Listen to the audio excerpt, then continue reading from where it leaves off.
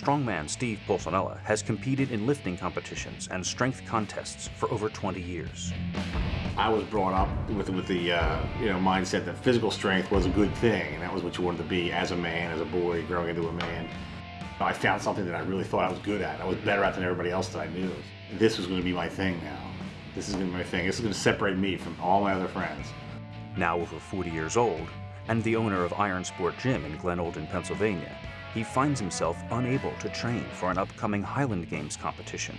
So there's a lifting accident. I was trying to hang on to a heavy snatch that I was doing, and I stepped forward and felt something kind of click in my knee. And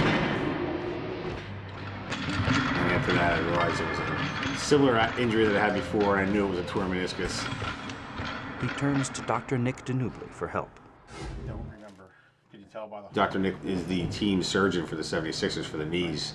And when I start researching him and looking at him on the internet and everything, apparently he is like the guy to go to in the Philly area for knee replacements and knee surgeries. Tighten again. Relax. An MRI confirms Steve's fears.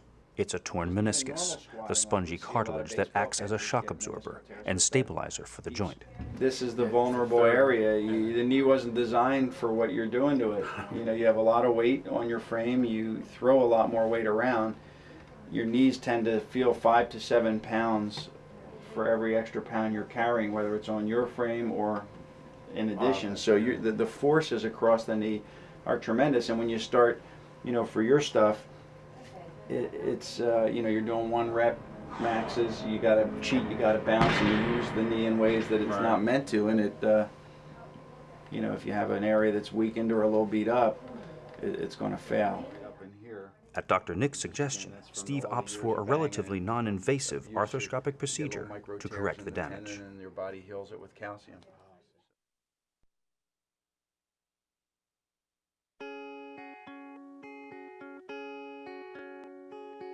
On the day of the surgery, Steve is given a general anesthetic.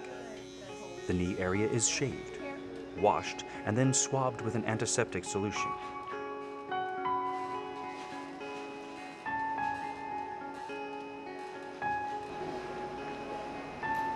A port is established, and the knee joint is filled with water, which distends it in order to give the doctor room to see and work. A camera is inserted, and the exploration begins. Sure. Yeah, that's worn there. See the fur? This normally should look like marble, and if it looks more like a shag carpet, that's some arthritis. Now we have the scope almost in the very, very back of the knee, and if we flip it, it's got a little floating chip back there, which we'll get out.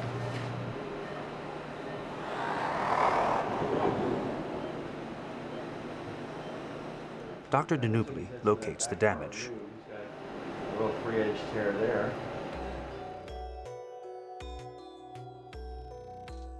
Another opening is made, and small cutting devices are inserted.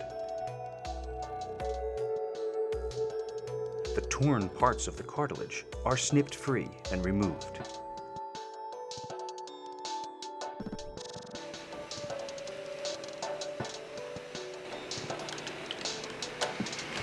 You gotta like video games to do this.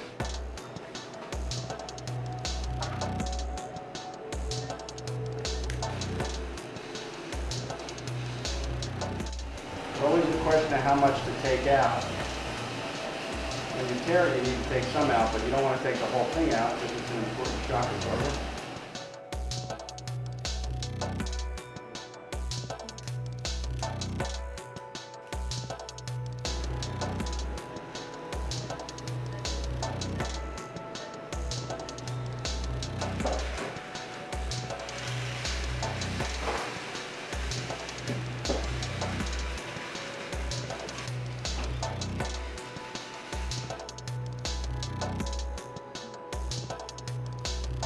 When the area is cleaned up to Dr. Nick's satisfaction, he removes the instruments and drains the water.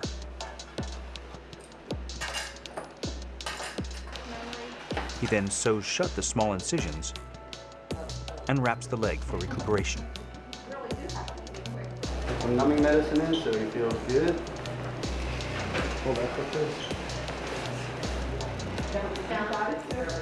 What's the tourniquet time? 23 minutes, 48. Within hours, Steve is back at work.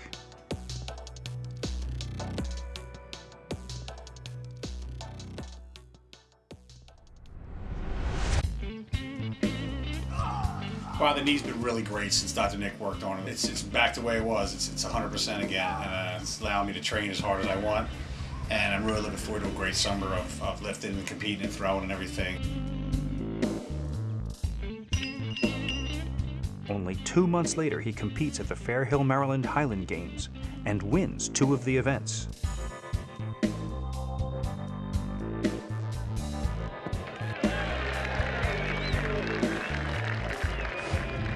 Thanks to Dr. Denubli and DCMH, Steve Pulcinella is quickly able to resume his life, take care of his business, and continue to compete in the sport he loves. I couldn't ask for a better experience than a surgeon or any surgical team or a hospital.